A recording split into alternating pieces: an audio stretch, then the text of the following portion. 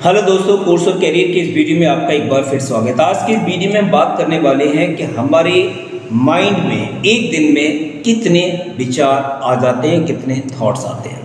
तो एक स्टडी से ये पता लगा है कि अराउंड 60 से लेके 70,000 थॉट्स एक दिन में हमारे माइंड में आते हैं। अब इन 70 या 60,000 में से 70% जो थॉट्स होते हैं वो नेगेटिव होते हैं। अब ये तो बात क्लियर है कि अगर आपके माइंड में नेगेटिव थॉट आते हैं तो नेगेटिविटी जो होगी वो ज़्यादा होगी, यानी कि आप अपने गोल के प्रति कहीं ना कहीं डीमोटिवेट हो जाएंगे। तो चलिए समझते हैं इस वीडियो में और किस तरीके से ये नेगेटिव थॉट को हम पॉजिटिव थॉट में कन्वर्ट करें और किस तरीके से हम नेगेटिव थॉट को कंट्रोल करें। अगर हमको लगता है कि नेगेटिव थॉट हमारे माइंड में ज़्यादा आते हैं और ज़्यादा आने के पीछे रीज़न होता है कि हम कहीं ना कहीं अपने माइंड को ब्लैंक रखते हैं। अगर हमारा माइंड ब्लैंक है तो डेफिनेटली उसमें थॉट भी ज़्यादा आएंगे।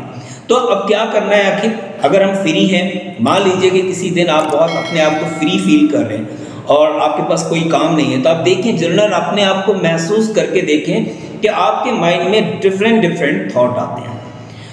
वहीं किसी दिन आप अपने आप को बिजी रख के देखिएगा, मॉर्निंग टू इवनिंग आप ऑब्जर्व करेंगे कि आपके माइंड में नंबर ऑफ थॉट जो है कम हो गए। आपको मौका ही नहीं मिल रहा है इतना सोचने के बारे में, क्योंकि आपका माइंड, आपकी फिजिकल आपका जो प्रेजेंस है वो एक पर्टिकुलर काम में लगा हुआ है। तो यहाँ पर एक बात तो क्लियर होगी, अगर आपके माइंड फ्री है, आप कोई काम नहीं कर रहे हैं, तो आपके माइंड में नंबर ऑफ थॉट्स ज़्यादा आएंगे। तो इस थॉट्स को कम करने के लिए आपको क्या करना है, अपने आप को बिजी रखना है, फिजिकली भी और मेंटली भी। नंबर 1। नंबर 2, अगर हम बात करें, दूसरा है कि आपका जो गोल है वो इतना क्लियर होना चाहिए। जो भी गोल आप बना रहे हैं, जो भी काम आप कर रहे हैं, वो इतना क्लियर हो कि बाकी की चीज़ों को स्पेस ही ना मिले कि वो आपके माइंड में जाके आपको डिस्टर्ब करें। क्योंकि जैसे ही आप फ्री फील करेंगे, आपके माइंड में डिस्टर्बेंस होगा ही होगा हर हाल में। तो आपको ये तय करना है कि आपके माइंड में किसी भी तरीके का स्पेस नहीं होना चाहिए। स्पेस होगा कब, जब आप अपने माइंड को फ्री रखेंगे। तो आपको क्या करना है, बिजी रखना है और अपने गोल को लेके टारगेट करना है। उसके बाद आपका जो भी गोल है, जो भी आपने गोल सेट किया है, उस गोल को लेके आप खुद को मोटिवेट करें। देखिए, खुद को मोटिवेट करने के कई सारे तरीके हैं, ऐसा नहीं है कि कोई आपको बताएगा।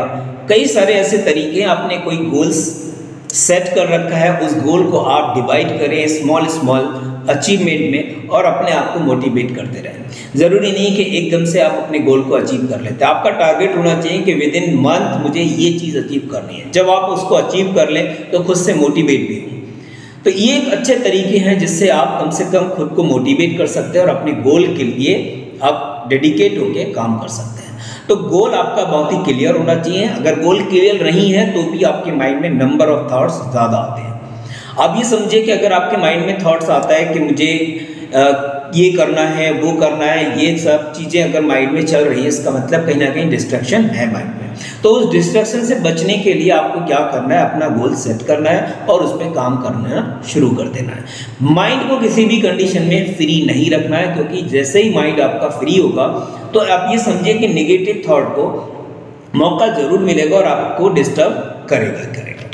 दूसरी बात आती है कि कैसे करके हम देखिए मैनेज करते हैं। मान लीजिए कि हमने एक जर्नल स्टडी हमने देखी, स्टडी में देखा कि 60 से 70% जो थॉट्स होते हैं वो हमारे माइंड में आते हैं। 60 से 70,000 थॉट्स हमारे माइंड में आते हैं, उसमें से 70% थॉट जो होते हैं वो निगेटिव होते हैं।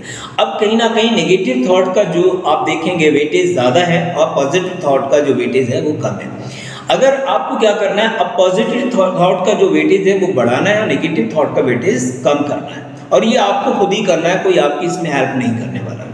आपको कहीं ना कहीं नेगेटिव चीज़ों को इग्नोर करना शुरू करना है, नेगेटिव चीज़ों को नहीं देखना है। सपोज करें अगर आपका कोई फ्रेंड सर्कल में कोई फ्रेंड है और उसके जो थॉट्स हैं वो ज़्यादातर नेगेटिव हैं, आप क्या करना है, आपको उस फ्रेंड से मिलना बंद कर देना है या फिर आप उस फ्रेंड को समझाएं कि इस तरीके की नेगेटिव बातें हमारे सामने ना करें, क्योंकि उसकी बातों का असर आपके माइंड में पड़ना ही पड़ना है, क्योंकि वो आपका फ्रेंड है। आपके फैमिली में भी हो सकता है, कुछ फैमिली मेंबर हैं, अगर वो नेगेटिव बातें करते हैं तो उसका भी असर आपके माइंड में पड़ सकता है। तो आपको कोशिश करना है कि हमेशा अगर कोई वीडियो भी आप देख रहे हैं तो पॉजिटिव चीजें देखें, नेगेटिव चीजों को इग्नोर करना सीखें, पॉजिटिव थॉट सीखें देखें, मोटिवेशनल वीडियो आप देखा करें।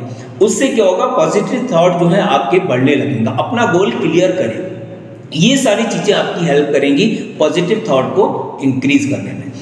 एक टाइम ऐसा आएगा कि आपके माइंड में नेगेटिव थॉट की क्वांटिटी बहुत कम हो जाएगी, या हो सकता है कि बिल्कुल खत्म हो जाए। अगर बिल्कुल खत्म हो जाती है तो ये समझिए कि आप अपने गोल के लिए बहुत ही ज्यादा एक्साइटेड हैं और आप डेडिकेट होकर गोल पर अपने काम कर रहे हैं, और डेफिनेटली एक दिन आप उस गोल को अचीव भी कर लेंगे। तो ये था एक बहुत शॉर्ट वीडियो जिसके बारे में हमने डिस्कस किया कि हम किस तरीके से अपने माइंड में जो नेगेटिव थॉट आते हैं उनको कंट्रोल कर सकते हैं। तो आई होप कि वीडियो आपको अच्छा लगा होगा। अगर अच्छा लगे तो जरूर लाइक और शेयर करिएगा, और चैनल को सब्सक्राइब करना बिल्कुल नहीं भूलिएगा। Thank you, thanks a lot.